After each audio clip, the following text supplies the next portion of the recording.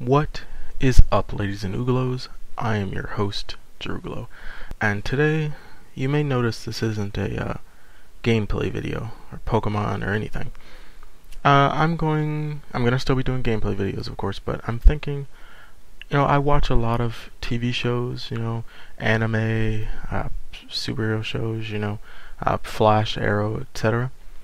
So it'd be good if I, talk about it here, because I always want to talk about it with someone, but there's not always people around that watch it, or they're not caught up, or something like that. So I figured I'd share it with you guys, and then you can leave in your comments below what you think, if you agree with me, if you disagree with me, if there's, just something you want to add. And I feel it's easy because I can mostly just, I could just talk, because if you meet me in real life, you'll know I've been known to be kind of a talker. I like to talk a lot. I like to explain things. I like to, I can rant easily. So, and these shows sometimes they just make me want to rant. So, without further ado, let's get into it. This is the season finale of The Legends of Tomorrow, Aruba.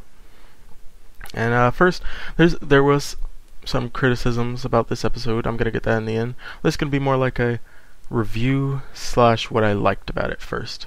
And sometime throughout that, primarily towards the end, I may get into a rant as I get excited about what's going on. But, we'll get through it. And like I said, in the comments below, you guys can tell me, if I'm totally off base in your opinion, or if, I'm right on the money. So let's go. First off, I like how when this episode opened, instead of doing like their normal previously on Legends of Tomorrow or something like that, it almost seemed like a commercial, because at first I was like, is this the episode or is this to a commercial? It seemed like an ad, but it was part of the episode, and I think that was done really well. Like, they recapped a large portion of the season through almost like an advertisement, and that served as the previously on portion of the episode. So I thought that was really good. So let's get into the meat of the episode. The number one rule of time travel: don't interact with your own timeline. All time travels. This is a common time travel trope. Everything, Doctor Who, etc. You don't go back and mess with your own timeline. But gotta understand their situation. We're in a doom world now. The Legion of Doom got the Spear of Destiny, and they have all the power in the universe to create anything, to do whatever they want to do. So they're in a pretty tough predicament. So I can understand them saying, we just gotta do what we gotta do. Yeah, we might mess up time, but really they could just use the spear to fix time regardless. But we're not gonna get into that. We'll get into that later. So yeah, they felt, we gotta do what we gotta do. Yeah, we'll create a paradox, but maybe we can get away with it. Protag our way out of this, which is reasonable. So, but there's the cost, that if they destroy the spear, they want to go back to 1916 and get the blood of Christ and then put it on the spear and then destroy the spear. But if they do that, their current version of themselves will no longer exist. They basically, upon taking this mission, are turning themselves into aberrations. So this crew we're watching now will no longer be the main crew going forward. Like, it's still them in their timeline, but this will now be an erased timeline. So the crew that was on that mission at 1916 will now become the true them, so to speak. So I do like that sense of sacrifice. It's like, it's easy for people to get away with stuff all the time. Like, we're gonna do whatever we want, mess with time whatever we want, go back to the Middle Ages and shoot fire and lasers everywhere. But now there's like actual consequences. In order to save the world, we have to sacrifice ourselves, and at the same time, not sacrificing ourselves. So I feel like that was a good touch.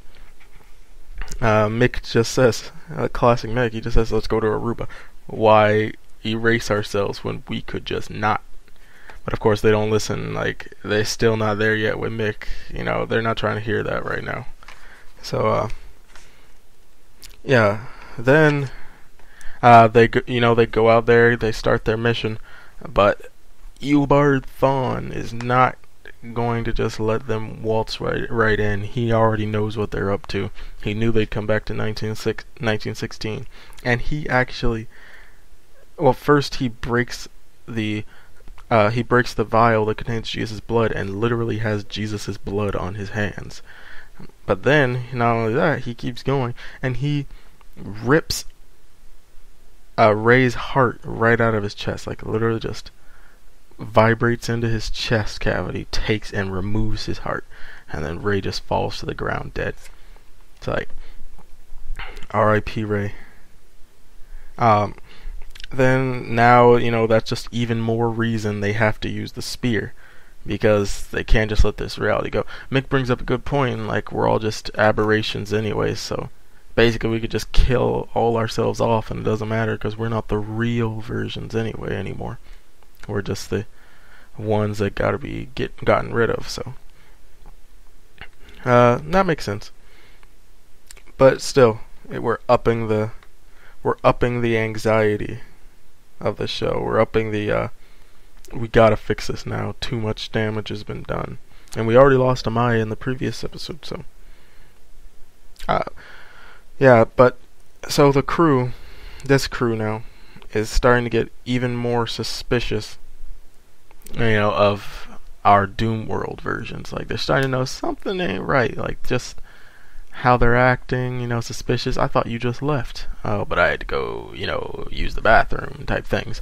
Like, their excuses aren't matching up too well.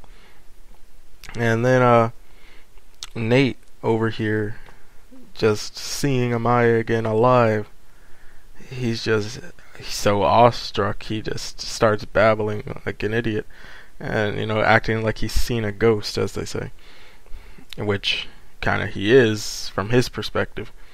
But, that makes him late getting the spear, and he runs out of time. They all run out of time because the current, the ones that were already there, versions of themselves, are on their way back to the Wave Rider. So they gotta stall, or else they're gonna get trapped there. And eventually, the old crew anyway catches on that something's not right, and a brawl ensues.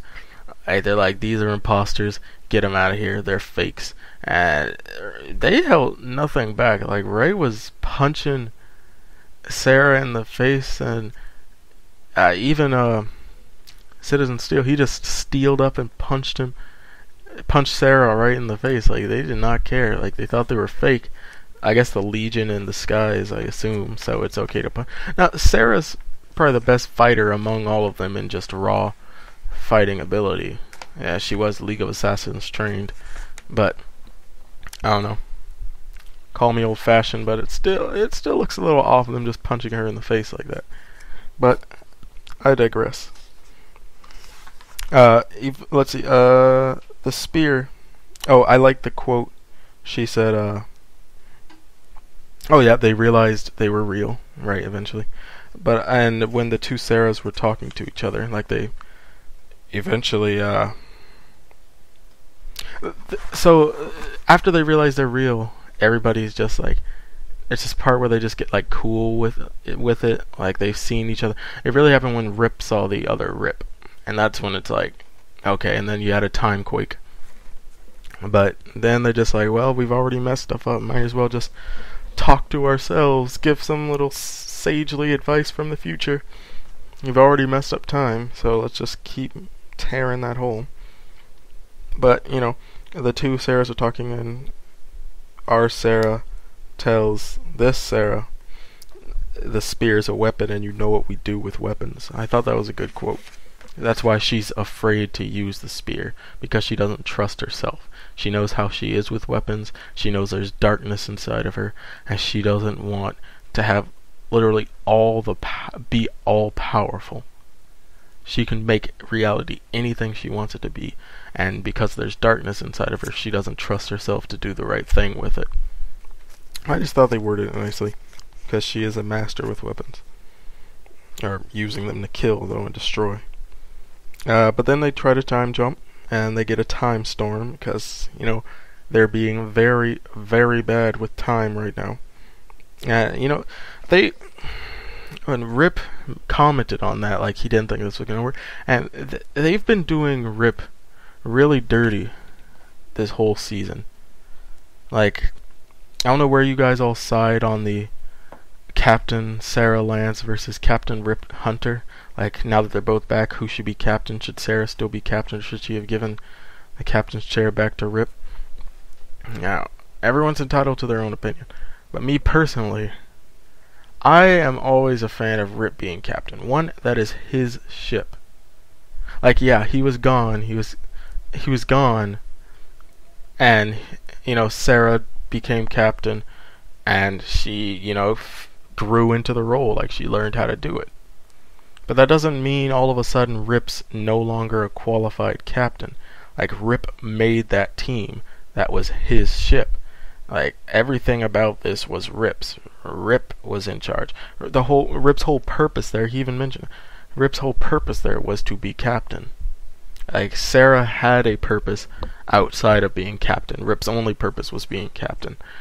And, like, sure, he could just kick it along with the crew, but really he's not doing much but giving the occasional tip, which they may or may not listen to, and just being there, helping out where he can. So I don't know. I don't like how they treat her. I wish they would have just made him like the strong leader captain they need to push the crew forward. Like, yeah, Sarah's done a fine job, and that's all well and good, but that doesn't mean you can't have two qualified people on the ship.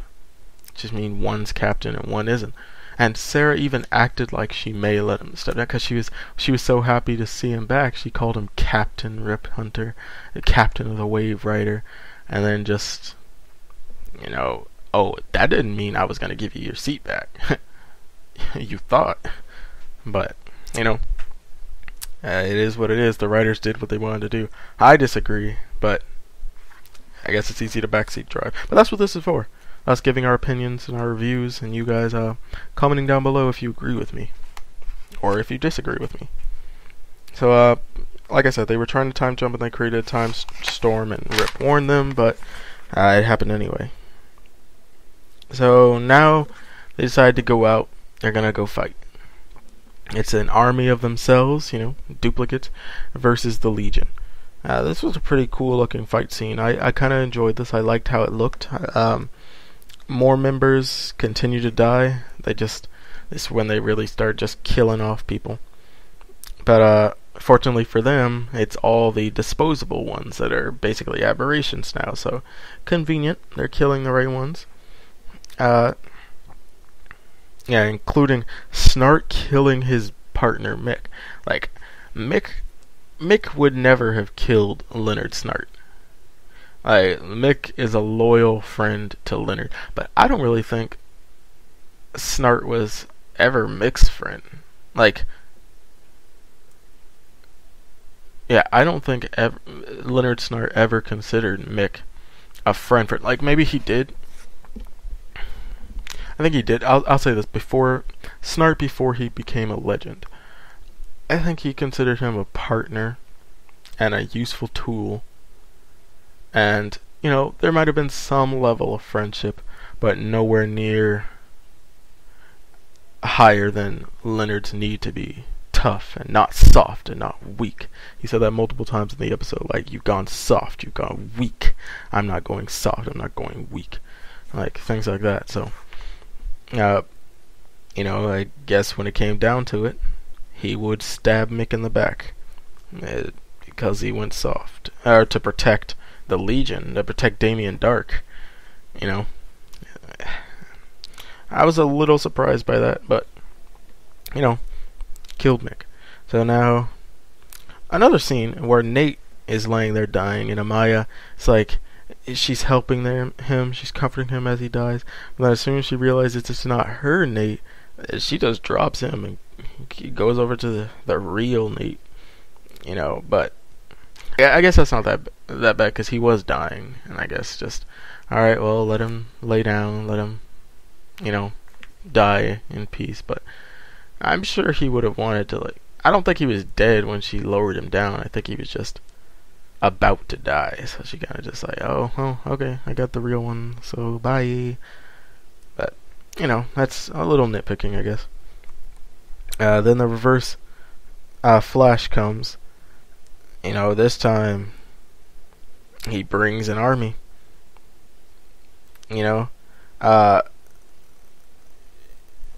He's not playing around this time. He said, "You guys, the rules are just out the window. The team has duplicates of themselves. Paradox is all happening." So he's like, "Well, if they get to cheat, they get to break the rules. I get to cheat. I get to break the rules." So he went back and brought like 50 versions, like 50 of himself, and they just start killing everybody. Going after the person without the spear, but killing everybody. So this is it. Amaya tells her, use a spear. There's nothing else they can do. They can't beat 50 Eddie Thawns. Like, they can't beat 50 reverse flashes. Your whole team is dead for this, Sarah. The rest of the people are gonna die soon. It's like, you have to use the spear. But Sarah's afraid of her own darkness. She tries to pass it off to Amaya, but that's no longer an option. Rip encourages her, tells her she's stronger than she thinks. But it still comes down to her, so she has to do it, and she does. And she sees Laurel in a vision. And Laurel tells her she can make reality as she sees fit. But, okay. This is part that made me the most upset about this episode. This is where I'm going to rant a little bit. You have all of the power in the universe. Right? Like, yeah, I get everything that's happened in your life led you up to this, so you don't want to change, too much of it. But Sarah proved by she only made a couple of small changes in reality when she used the spear. So she proved she has the willpower to limit how much she uses the spear. Yet for some reason, she wouldn't use it. I'm sorry. They're saying they need someone to do the right thing, even if it means not having Laurel back. Like, what is the right thing? You are making the right thing. You control all of reality, all of existence. It's not wrong to bring Laurel back. I don't understand. Is it because it's using the spear for selfish purposes? It's not selfish purpose. You're literally being selfless and bringing Laurel back to life. You're just rewriting it so she never died. She still could have got See, that's the thing. They're acting like it's all or nothing. They're acting like you have to change everything that ever happened. Like, you never got on the Queen's Gambit. Like, Oliver was never a cheater. Oliver never went on the Queen's Gambit. Never became the Green Arrow. You're acting like all this had to happen. You never joined the League of Assassins. You don't have to take your whole life back. You don't have to change your entire life. You don't have to rewrite everything. You can responsibly pick and choose. You could say, okay, Damien Dark did stab Laurel, or whatever it was he did. Damien Dark did attack Laurel, but it didn't kill her. Like, she went to the hospital and she recovered. Like, you could say that. You could say Oliver,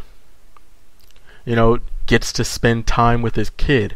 Oliver's son is in his life. You could say something like that. You can control reality and remove any consequences from doing so. There are no consequences.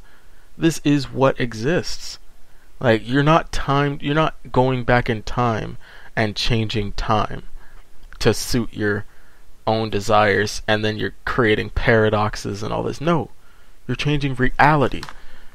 It's basically a blanket statement. You can do whatever you want and no consequence. That's what the Legion did. They created a whole Doom World reality where evil reigns and the heroes are their pawns. It's like, there was no consequences for them. There was no time wraiths or paradoxes happening to them. The world was perfectly fine because, reality was perfectly fine because they control reality.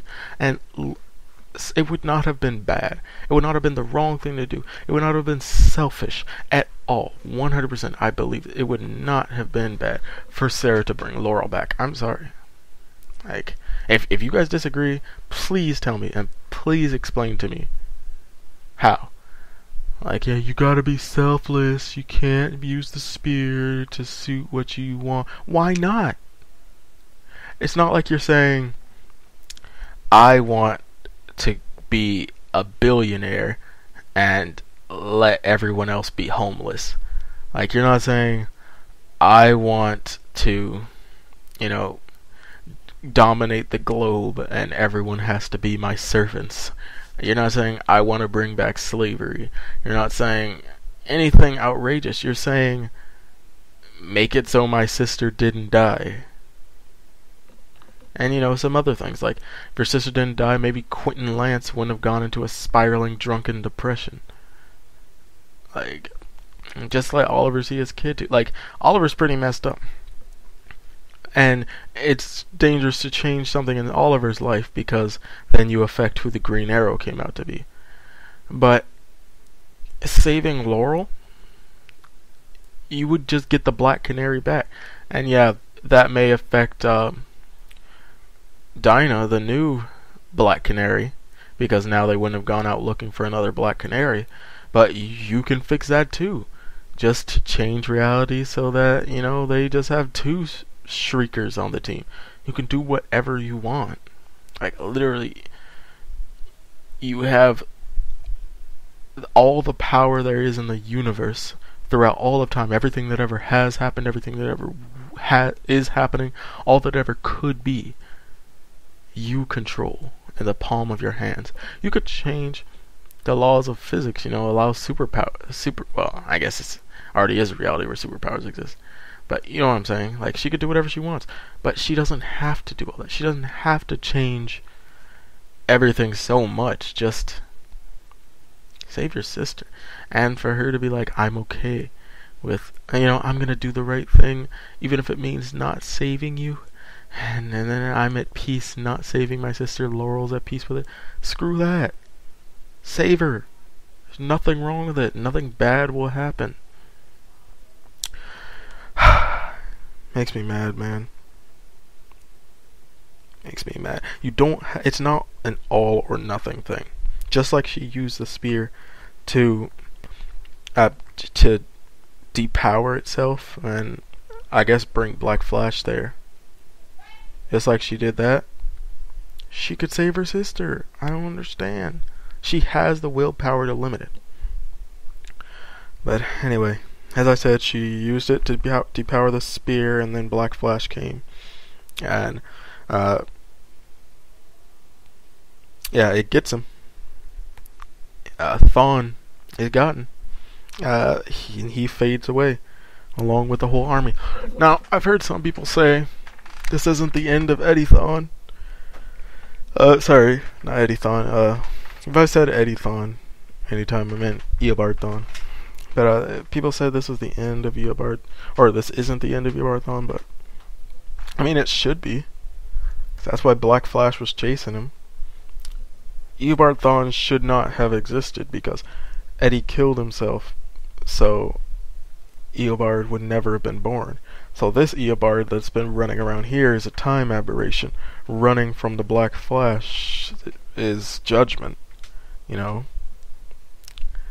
And he finally caught up to him, and now he's gone. So the aberration should be gone, unless there's another aberration version out there, which means maybe we'll see him again. But I could be missing some details, so that could be a possibility. But I'm gonna walk under the assumption that he's gone, but I'm open to hearing. If you guys know reasons why he'd still be here, like I said, comment down below.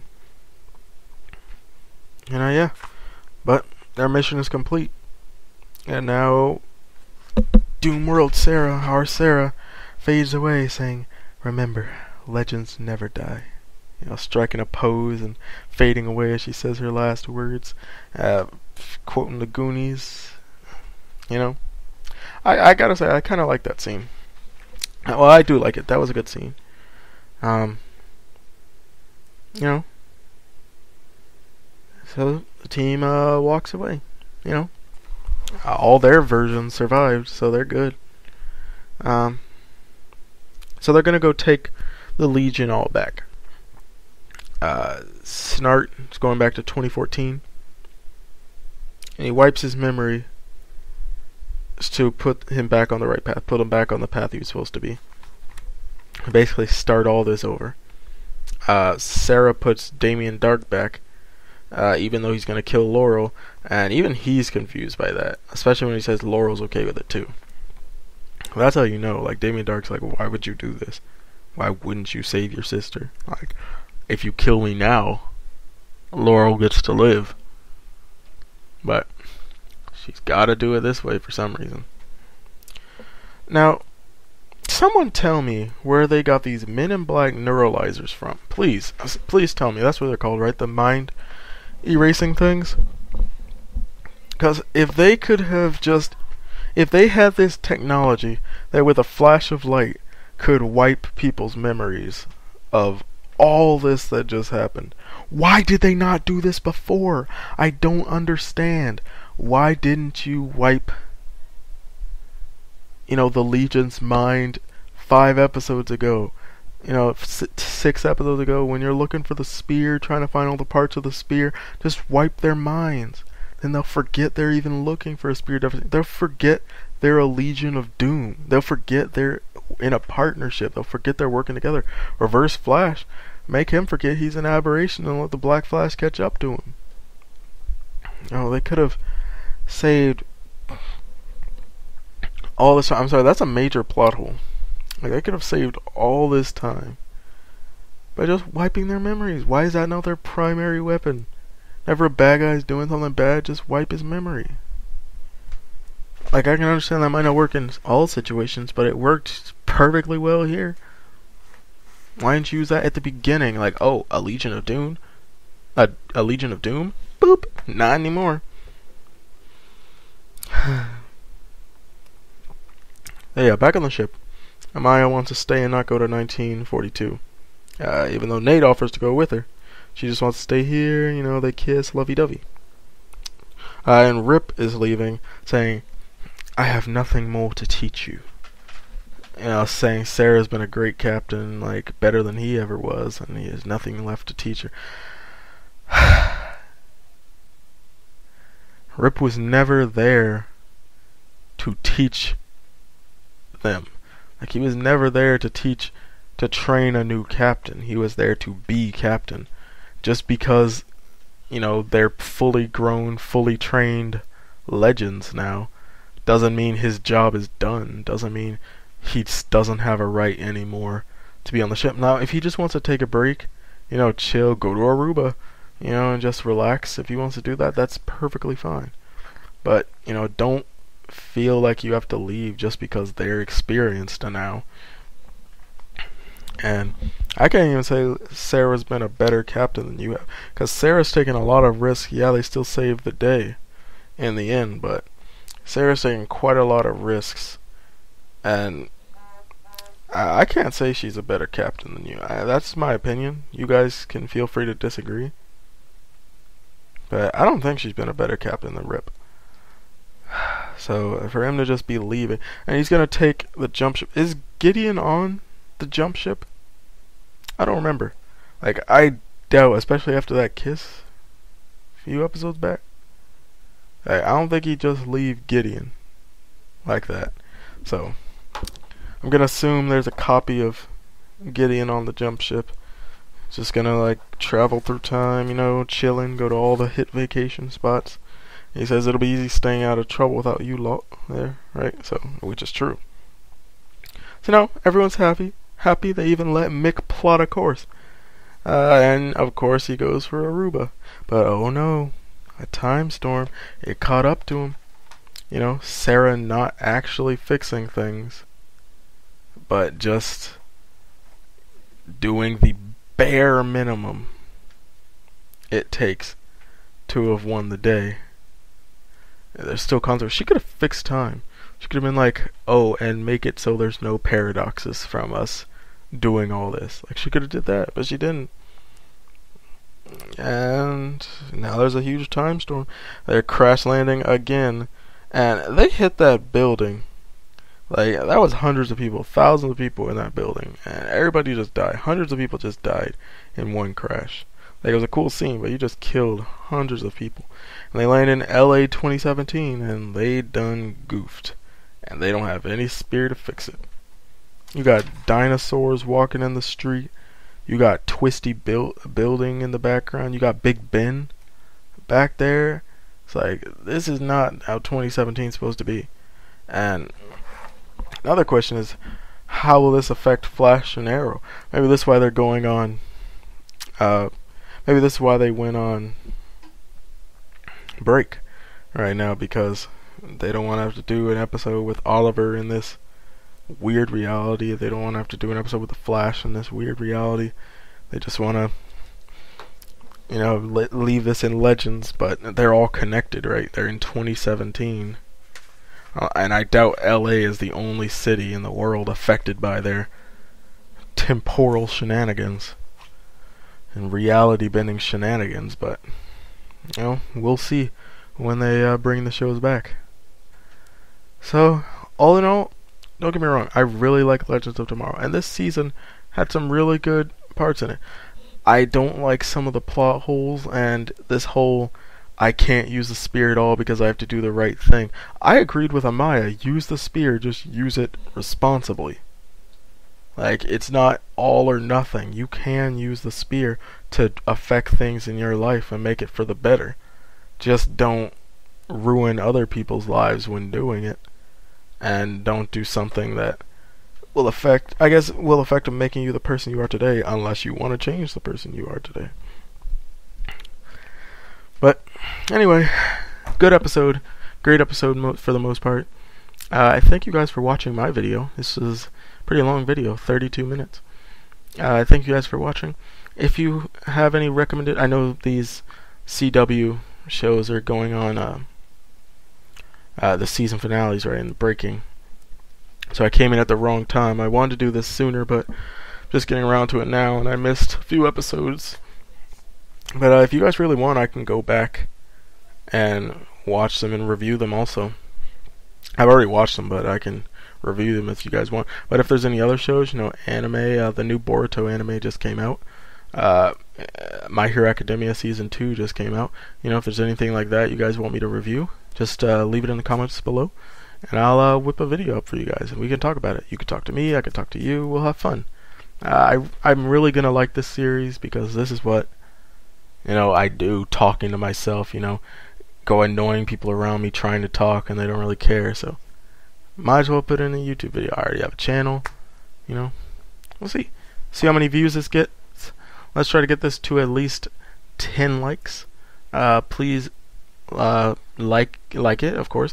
Share it with your friends, and if you are not subscribed already, please subscribe.